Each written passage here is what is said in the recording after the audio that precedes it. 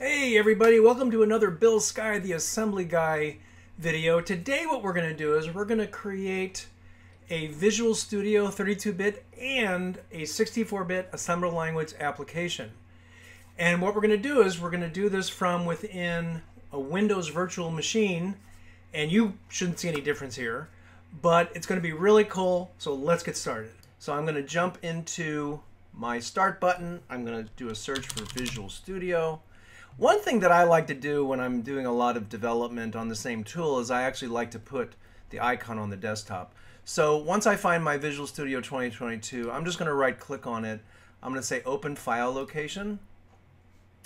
And I'm just going to hold down my right mouse button and drag it to the desktop and say Copy. And now I don't have to click the Start button all the time. You could also put it on the taskbar if you'd like, but I like putting my development tools on the desktop. So I'm going to go ahead and double click on that, start Visual Studio. And I'm going to create a new project. Now, in one of the previous videos, we did a test CPP project.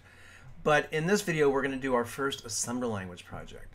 So I'm going to click on Create a New Project. And it's almost identical to the C++ project we did, because we're going to do a C++, it sounds weird, but we're going to do a C++ console app. Now, Visual Studio doesn't have a template for assembler, and actually at the end of this video I'm going to show you how to create your own assembler template so you can use it again. Because setting up an assembly language program is not quick and dirty and a couple just clicks. So we're going to go ahead, click C++ Windows Console. I'm going to click on the console app. Don't click on the empty project, because that means you have to set up even more things manually. But we're going to go ahead and click on the console app, click Next. And this one, I'm going to name it. So I'm going to call it ASM x86. x86 stands for 32-bit. I'm just going to call it Project 1. Notice I didn't put any spaces. You can, but you might have trouble with that in the future. So I like to always leave blanks out of my project and file names. And I'm going to click Create. Now, there's a number of things that we have to do. We have to get rid of that CPP file, but we also have to tell the project that we want you to be enabled for assembly language. So the first thing that we want to do is we want to go up here and we want to right-click on our project, and we're going to go down to Build Dependencies and Build Customizations. Now, what we're doing is we're customizing the build environment, and the thing that we want to do is we want to turn on MASM. I don't know why I turned on Mesh, so let's go ahead and turn off all of those. And we just want to turn on MASM. And then we go ahead and click OK. Now we have this pesky C++ file in our source files. I'm going to click on that. I'm going to right click and say Remove. And say delete, because we don't want it there anymore. And I don't like this What's New tab, so I'm going to get rid of that.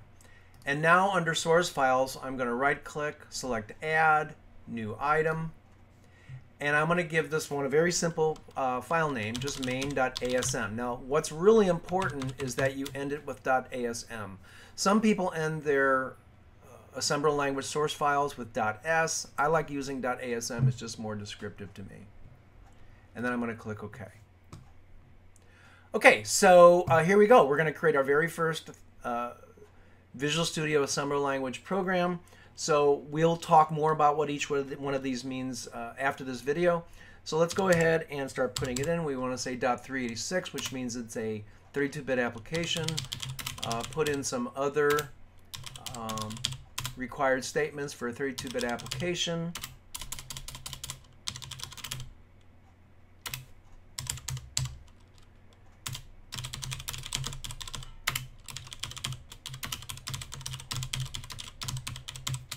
This is your first view of an assembly language program, so if you're kind of confused, that's okay, we'll get there.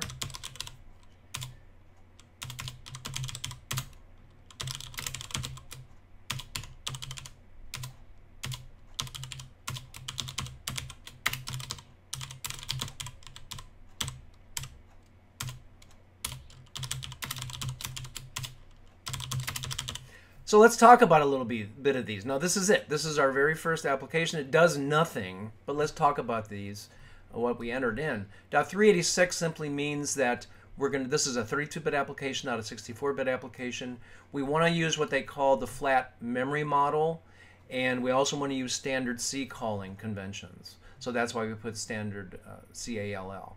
Also, we're allocating some memory for our stack. Now, we'll talk more about the stack, but the stack is the memory of just about any application and the way that the CPU and the operating system, the data structure the CPU and operating system use to manage your application. We also have a function prototype, in this case called exit process. Proto means that this is a prototype and it's going to take one argument, which is a double word. We'll talk all about that in this course as well, what a D word is. Then we have the data section, .data. That's where you define all of your data, all of your variables, all of your constants. You don't have to put your constants in the data, but that's where I like to put them. .code is our code, our actual source code. Main.proc is our main procedure. Procedure is the same as function, so main proc. A no-op means don't do anything. Just means, you know, take up some CPU time. And I like to put a no-op at the first line of code and the second to the last line of code, so I can use the debugger very effectively that way. Invoke is calling a function, in this case exit process, and we're sending it a 0 return code, which you can see up here on line 4 is what it's expecting. It's expecting a single argument. This is the end of our procedure, and this is the end of our main program. Okay, so with all of that done, I'm going to click the Save All button. I'm going to go up to Build, and I'm going to select Build Solution. Now, I'm doing this on purpose to show you what happens if you don't tell Visual Studio what you want to do. It's going to give you a bunch of strange errors here. And that's because this is a 32-bit application, but we have 64-bit selected. So up here to the right of debug, I'm going to drop that down, select x86. I'm going to say Build Solution again. And this time the build should work out great. So there you go. You wrote your very first assembler language project.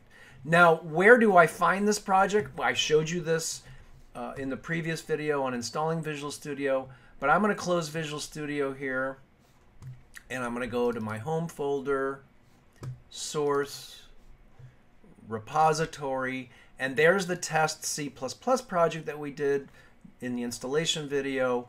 Here's our first assembler language project. Also notice that I put ASM to let me know that that's an assembler language project. I put x86 to let me know that it's 32-bit, and then the project name. I always like to right-click on these, and I always like to compress them to a zip file.